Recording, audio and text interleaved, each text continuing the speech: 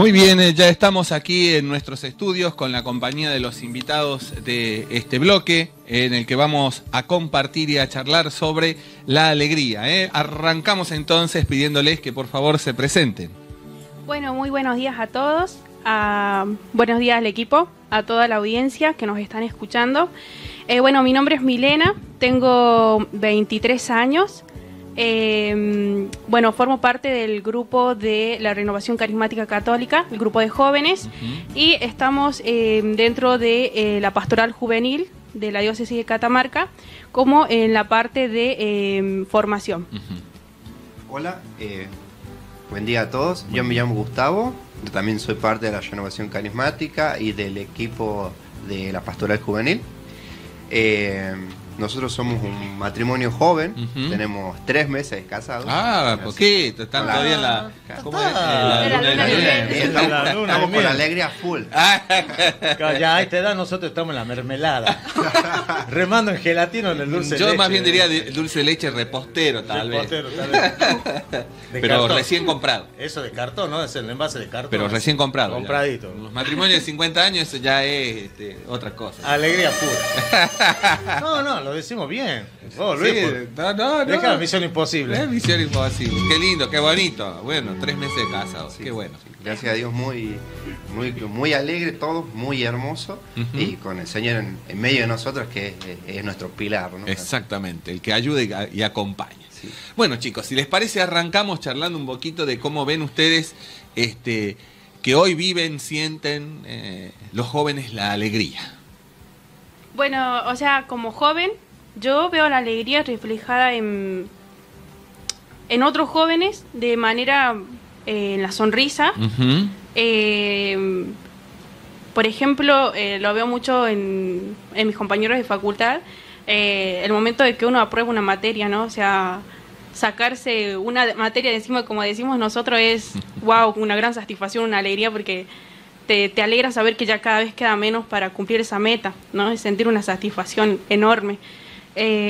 También lo veo reflejada, por ejemplo, en la llegada de un hijo. Muchos decimos que es una bendición, ¿no? Entonces eso también lo veo como una alegría. Y bueno, y todo el mundo festeja en esa llegada.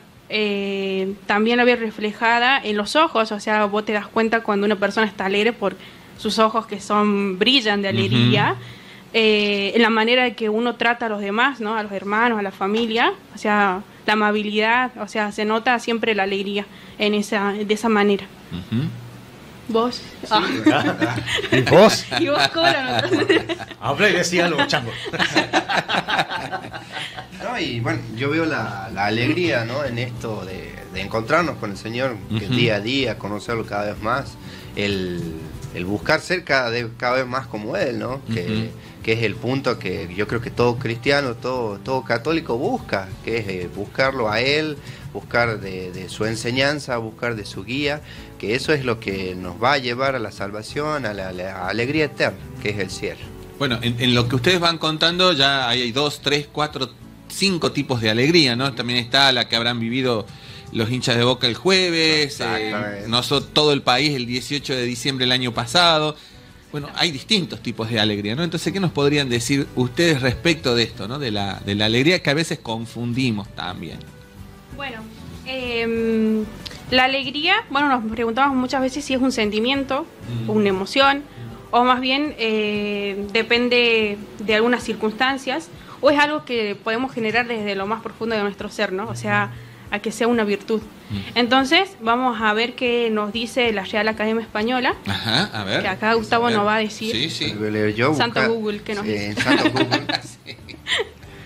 Sentimiento de placer producido normalmente por un suceso favorable que suele manifestarse con un buen estado de ánimo, la satisfacción y la tendencia a la risa o a la sonrisa. Eso es lo que dice la RAE. Ajá. Bien. Y veamos qué nos dice según la psicología, ¿no?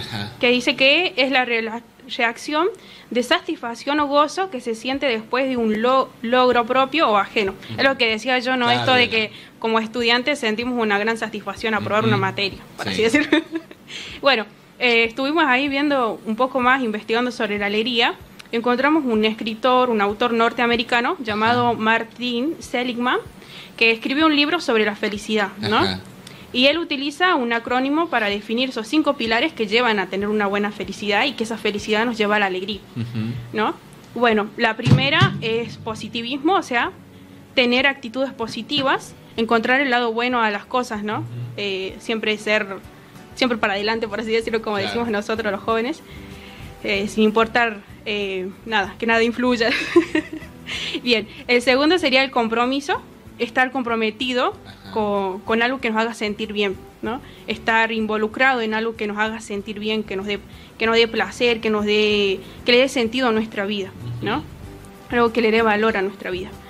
El tercero serían las relaciones, o sea, en cuanto a tener relaciones, en cuanto a amistades, las relaciones de familia, las relaciones en el trabajo, o sea, conseguir tener buenas relaciones en ese sentido, exactamente, buenos vínculos, relaciones humanas, sobre todo las personales, como decía, y tener buenas experiencias con esas personas.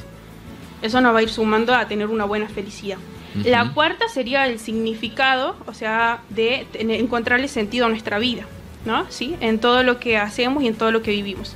Que todo tenga un significado justamente para bien, ¿no? Y el quinto serían los logros, o sea, el sentido de estar haciendo algo valioso en nuestras vidas. Es interesante el aporte, porque fíjate, cuando vos nombrabas esto de los vínculos, estas características, ser positivo, etcétera, es lo que a veces por ahí no vemos en lo cotidiano, ¿no? Y como que como sociedad no estamos en un estado de alegría, estamos siempre medio para atrás.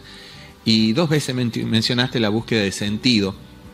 Y el Papa Francisco hace 1 o 2 semanitas inauguró la Universidad de Sentido, que no hay carreras, sino son espacios formativos para ayudar a encontrar el sentido a la vida, el sentido a tu trabajo, a darle una orientación. Muy interesante esto, ¿no? De lo que plantea. Exactamente. Por ejemplo, un poco de testimonio que pasé después de nuestro casamiento. Vine con mi hermana enferma, una enfermedad terminal, cáncer gástrico, y un mes después de nuestro casamiento falleció.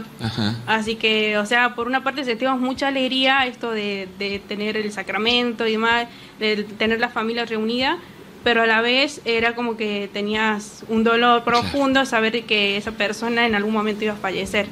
Entonces, y saber que Cristo, o sea, que Dios es nuestra fuente de alegría, justamente es nuestro alimento, y eso es como que te da fuerza y esperanza de seguir esta vida, como dice acá, con darle significado y sentido a nuestra vida. ¿Ese autor es cristiano o es un autor cualquiera? Un autor cualquiera. Porque fíjate que uniendo estas dos cosas, ¿no? De que a veces por ahí algunos no entienden o quieren desechar a la religión, este concepto de la vida eterna da sentido y nos permite tal vez vivir con cierta alegría, saber que va a estar mejor ese ser que amamos, ¿no? Qué bueno, qué bueno. Claro, y poner nuestra esperanza en el Señor, ¿no?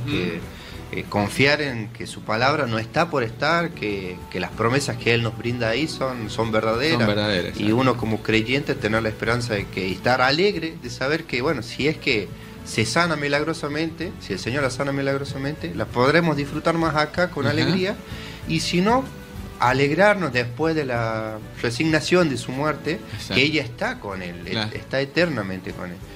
Sumar tal vez que la alegría cristiana no tapa ni niega el dolor, sino que lo incorpora y que lo asume. Muy bien. Sí, sigamos. ¿Había alguna otra perspectiva o ya con eso es lo que sí, nada más que esto es lo que contribuye a la felicidad, ¿no? Que anhelamos todos. La alegría, entonces, ¿qué es? Es una dimensión emotiva de esa felicidad, que además tiene como picos particulares que llamamos momentos de gozo, de dicha, de júbilo, que nos da ganas de reír, ganas de hasta llorar de alegría. Entonces, vamos a ver acá hay muchos tipos de alegría, pero nosotros destacamos solamente 3. A ver. Bueno, tenemos la alegría malévola, es la que de quien se lo pasa bien a costa de otro, de que se complace en el mal ajeno, ¿no? Está claro que una alegría así no puede ser virtud. Esta es la alegría del enemigo, la alegría de la venganza, una alegría hermana del odio. Es la alegría de la persona envidiosa, que disfruta con que al prójimo le vaya mal las cosas o que sufra. Para esta clase de alegría ni una palabra más. Exactamente. Tenemos la alegría patológica. Ajá. Esta alegría ha sido estudiada por un psiquiatra como la fase alegre de la psicosis maníaco-depresiva, ¿no? Las personas que la padecen pasan alternativamente por fases de alegría eufórica y por fases depresivas de hundimiento y tristeza. No, esto es lo que nos lleva a la depresión, a la ansiedad y demás, que hoy en día muchos de los jóvenes está viviendo esto, ¿no? Lamentablemente, sí. No dan abasto a los psicólogos.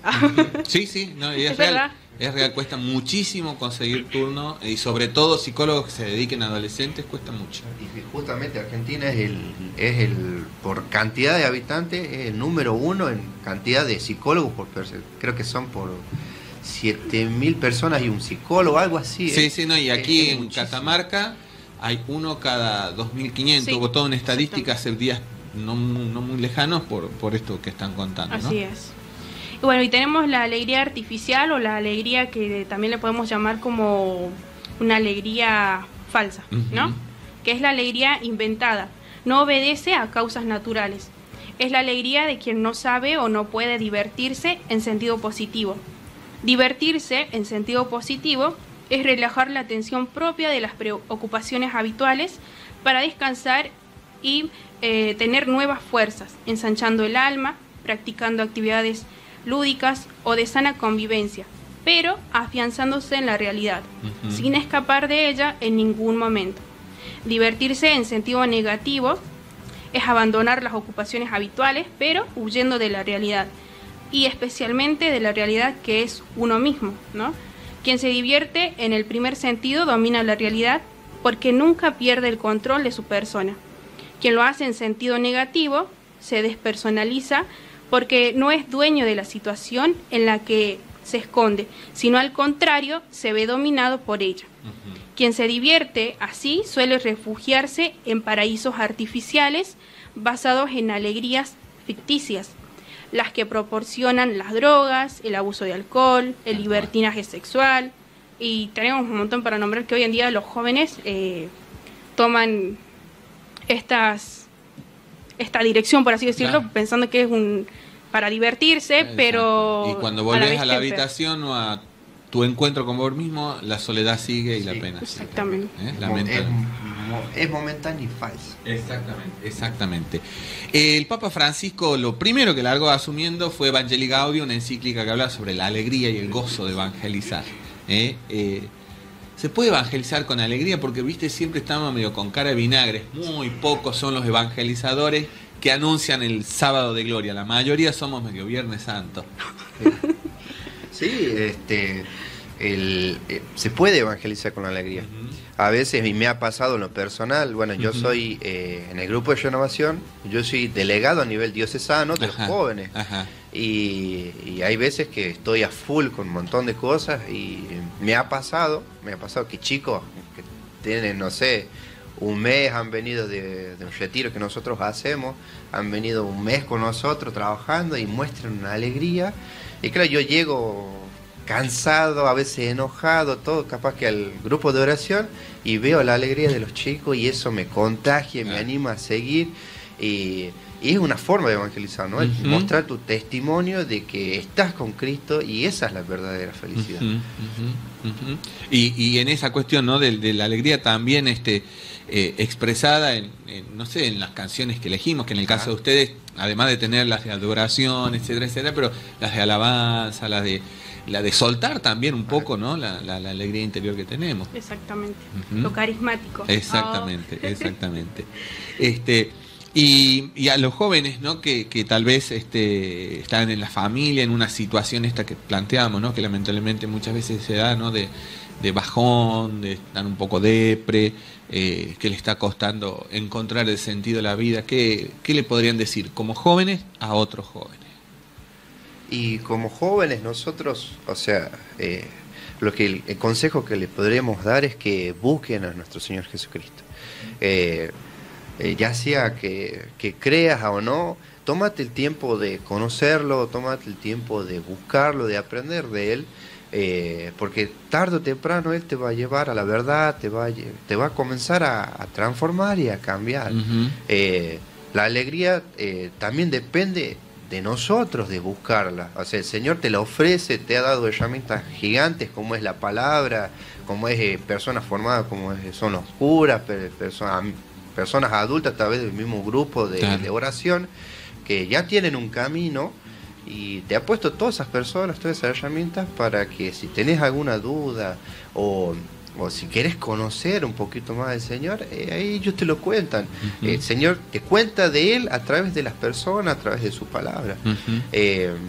Cuando sientas que estás solo, cuando sientas que estás triste, recuerda que Dios te ha creado, Él te ha permitido nacer, que te ha creado con un propósito acá en la vida.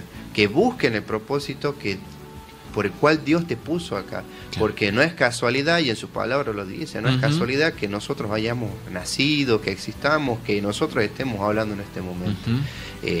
Todo tiene un porqué, todos tenemos un propósito, y que lo busquen, que busquen esa felicidad, que busquen su razón de sonreír, esa cosita que les mueva el corazón y que les diga, yo por esto me levanto todas las mañanas. Entonces, como decía Gustavo, veamos qué nos dice el Evangelio sobre cómo llevar esa alegría, ¿no? Cómo tener esa alegría. Acá, resumiendo un poquito, estamos en San Lucas, capítulo 3, versículo 11, ¿no? Bueno, le explico un poquito antes.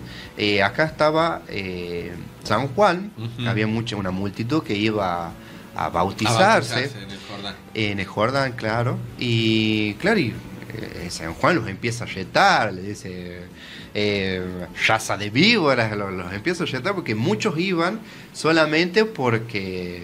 Para caretearla, digamos. Claro, como para decir, bueno, me bautizo, ya fue, cumplo. Y él los retó porque había mucha gente que no estaba yendo a buscar su verdadera conversión. Sí. Y justamente esto que decimos, ¿no? Que Jesucristo es la verdadera alegría. Él les da como pequeños tips, ¿no? De cómo ir preparándose, de cómo ir buscando esa alegría, cómo ir buscando a Cristo. Y dice la palabra, Él les respondía, el que tenga 2 túnicas, dé al que no tiene. Y esto es lo primero que muestra acá San Juan, ¿no? El primer tips, que es el ser generoso con el demás. Si Dios te ha dado, da de lo mismo que Dios te da, ya sea los buenos pensamientos, el corazón noble, algo lindo. En lo material también es lo mismo. Me ha pasado en lo personal que salgo del trabajo y me cruzo a una mamá y a su hijo, y justo se les había reventado la goma en plena ruta, y le digo, capo, ¿no querés que le saquemos, y tener unas herramientas, le saquemos la rueda a la moto, vamos, la parchemos y te traigo? Y fuimos, la hicimos parchar, volvimos después de cuánto tiempo, y claro, ellos me querían, la señora me ofrecía 1.000 pesos, le digo, no, señor, a mí con que usted ya se pueda ir a su casa, eso ya me alegra el corazón. Para mí esa es mi paz. ¿No? Y sentirse alegre de ver que otra persona se puso contento porque le diste una mano, la ayudaste. Sí. Y la palabra sigue, dice, algunos publicanos vinieron también a hacerse bautizar y le preguntaron, Maestro, ¿qué debemos hacer? Él les respondió, no exijan más de lo que está estipulado. A su vez, unos soldados le preguntaron, ¿y nosotros qué debemos hacer? Juan les respondió, no extorsiones a nadie, no hagas falsas denuncias y conténtense con sus sueldos, perdón. Y ahí muestra 2 cosas, ¿no? Al principio muestra esto, ¿no? No exijan más de lo estipulado, o sea, sean honestos, sean personas honestas. La honestidad te va a llevar, o sea, si vos no sos una persona honesta, no vas a tener la conciencia limpia, ¿no? Y te va a mantener intranquilo, siempre a la defensiva, porque no has sido sincero, no has tenido paz en tu vida. Y esto de ser agradecido, ¿no? Agradecido con lo que uno tiene, el decir gracias Dios porque tengo este sueldito, porque tal vez sea mucho o poco, lo tengo gracias a vos, lo tengo gracias a que ha sido, me has dado providencia de lo que tú tienes, ¿no? Y bueno, y eso, ¿no? Esos tips para encontrarse con el Señor. Perfecto. Y agradecer a Dios también, ¿no? En lo que Él nos regala, o sea, en lo espiritual, los dones, los carismas que Él nos da, los amigos que nos regala, la familia que tenemos, o sea, los momentos que pasamos, ya sean buenos o malos, también eso nos lleva a tener un corazón agradecido y alegre, ¿no? Entonces, la alegría no es solo una emoción, no es solo un sentimiento, es una virtud que se puede desarrollar en el interior, ¿sí? Que podemos ir trabajando día a día, con la ayuda obviamente de Cristo, que con la ayuda de la palabra también, que nos va a ir fortaleciendo, ¿no? Entonces, para ir terminando esto, el Papa Francisco, en uno de los libros que él escribió sobre Cristo vive, habla más bien a los jóvenes diciendo, vive Cristo, esperanza nuestra, y Él es la más hermosa juventud de este mundo, ¿no? Todo lo que Él toca, todo lo hace nuevo, se hace vida. Él vive y te quiere vivo, ¿no? Porque somos la esperanza del presente, del hoy. Pidamos la gracia de estar siempre alegres como nos pide el Señor. Así es. Y en este paso, como ustedes mismos fueron contando, ¿no? Desde la alegría casual, momentánea, a esa alegría que se sostiene porque uno le encuentra sentido a la vida, hasta que llegamos a esa alegría espiritual, en donde todo lo podemos en Cristo, como dice el Evangelio. Como jóvenes seguramente tienen algo para recordar o invitar a los jóvenes de las actividades que se vienen desde la Pastoral Juvenil Diocesana. Hay mucho. Bueno, también como para invitar, ya que estamos acá, desde la Pastoral Juvenil, hay dos momentos que vamos a tener en el mes de diciembre. Una es el homenaje en joven con las fiestas patronales de Nuestra Señora del Valle, que sería el día 7, ¿sí? Aún no tengo bien los horarios, pero bueno, más adelante quizás vengamos con otra visita a dar todo eso. Pero que sí le podemos contar a los jóvenes que se van a hacer cosas muy interesantes, muy novedosas, que antes no se hacían precisamente pensando en ellos, para que se sientan más acogidos e invitados. Exacto. Así que bueno, el 7 sería, el 7 de diciembre, el homenaje en joven sería por la noche, ¿sí? Así es. En el Parque Adán Quiroga, ¿sí? Ahí se realiza todo, tipo hasta las 3 de la mañana que se espera la vigilia. Eso daría pie a el inicio de la JDJ, la Jornada Diocesana de Jóvenes, que se va a realizar durante el día 8, 9 y 10 de diciembre, ese fin de semana. La idea es esperar a los jóvenes que ya sea que vengan del interior, porque esto es abierto para toda la diócesis, entonces claro, la idea es que los jóvenes del interior puedan venir para la fiesta de la Virgen, o sea, con esa idea, pero que terminen a la vez aprovechando la JDJ, ¿no? Entonces, bueno, sí, ahorramos mucho. ¿Cómo está la economía? Hacemos un 2 por 1. Claro. Entonces, bueno, la idea es por el momento, digamos, juntarnos todos en el Alto Campo, en el Fasta, a donde se va a dormir y demás, y todo el evento y demás, los talleres y todo eso, sería en Emaús, en el salón de multiespacio. Multiespacio, sí. Exactamente. Obviamente faltan muchas cosas todavía para ir puntualizando, pero ahí está claro que es la fecha. Y nos avisan y les damos el espacio. Exacto. Una vez que tengan todo liquidado, vienen, nos dicen y nosotros con gusto les abrimos el espacio. Así que estén atentos a las inscripciones que muy pronto van a comenzar. Perfecto. Y bueno, y como renovación, queremos invitarlos también en diciembre, todo en diciembre, va a estar full diciembre. 1, 2 y 3 de diciembre nosotros hacemos un retiro para jóvenes de 13 a 33 años en la Casa del Retiro del TAR.